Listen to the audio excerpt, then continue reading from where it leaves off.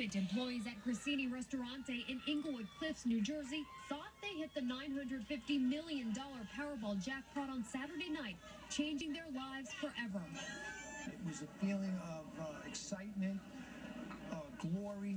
So everybody happy, jumping up and down, so everybody laughing, hugging each other. That is until the heartbreaking realization they were looking at the winning numbers from a previous drawing. I got a text from a friend of mine, and he sent me numbers which we thought were the winning numbers, but it turned out to be Wednesday night's numbers. Bartender and organizer of the 42-person pool, Charles Poveromo, says it was simply an honest mistake. Let me call my wife. She should know, right?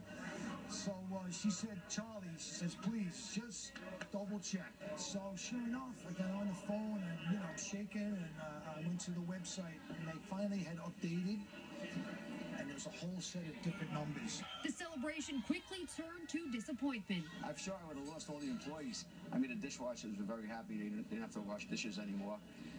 My valet Parker told the guy he'll go in his own car. No, it was no joke. It was real. I thought they would take it a lot harder than they did. But, nobody won it, so that made it a little easier. Employees here have already pooled their money together and purchased their tickets for Wednesday night's drawing. They're hopeful that this time they really win. Reporting from Inglewood Cliffs, New Jersey, Tracy Carrasco, CBS 2 News. What are the odds of matching an old lotto jackpot drawing? Which means they get no chance now. From a fucking week ago. Not that old. Breaking news. Freedom for those 10 U.S. sailors detained in Iran. Plus this.